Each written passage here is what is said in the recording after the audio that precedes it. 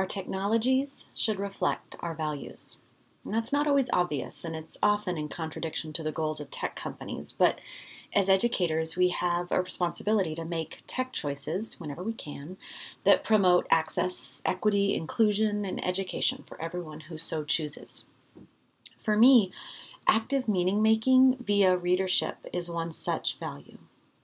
In a big way, digital annotation tools help us empower the reader to be more than a passive recipient of knowledge that belongs to other people. To that end, I'm reviewing Hypothes.is, an open resource digital annotation tool. So while there are many digital annotation tools, Hypothes.is is my focus today because it shares the same social justice goals that many of us in education espouse. Hypothes.is is a nonprofit whose aim is to bring open conversation to the web via an open source software layer that applies to all web content. Their platform is rooted in principles of free, open, neutral, controlled by users, not owners, and lasting. Their long-term goals include the ability to annotate web videos and images, not just text. Now, their site About page, in fact, includes this animated video that walks viewers through the history of text. The first reference to digital annotation comes from the premise that reasoning together is the best antidote to our tendencies to be blind to evidence that doesn't fit into our pre-existent vision of the world. This collaborative reasoning lays out the vision for the web, including collaborative meaning making, as its goal. The creators detail the journey of annotated software through Mark Andreessen and Eric Bina, who developed the first collaborative annotation interface called Mosaic back in '93, to launch a discussion of content on every internet page.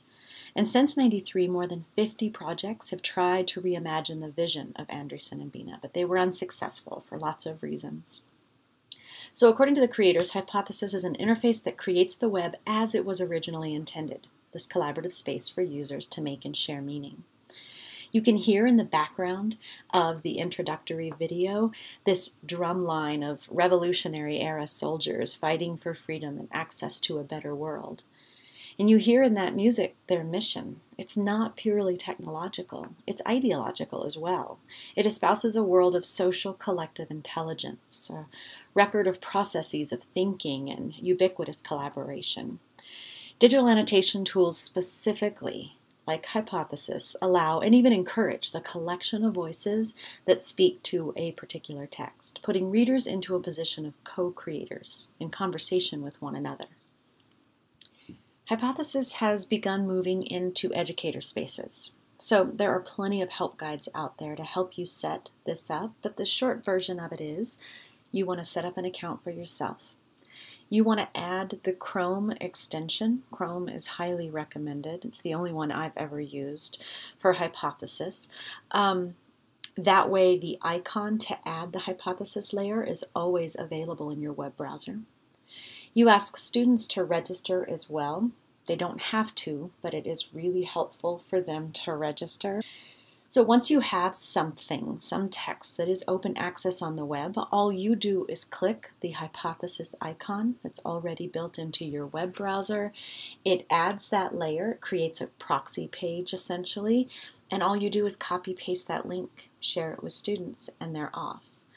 I do recommend, and Hypothes.is does too, tagging those annotations. Since these pages are open to any user, you can, though I never have, get outside annotators. But if you tag, that helps you sort specifically to your students' annotations and helps them sort through and find annotations that are specific to your course. This software seeks solely to collect voices, interpretations, and put readers in conversation with one another to make a very plural meaning with one another. In the examples that you're seeing here, notice what the readers are doing when they're invited to be co-creators, making up the substance of a text.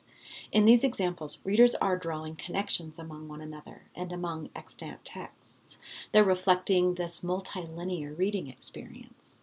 These examples show how readers enact natural intertextual reading, crafting further texts to and for intertextual interaction via one another's notes. This interface also provides haptic engagement. For example, the clicking and the linking and the scrolling that's coupled with the easy sharing of videos, images, soundtracks, hypertext links, and memes to fill the margins.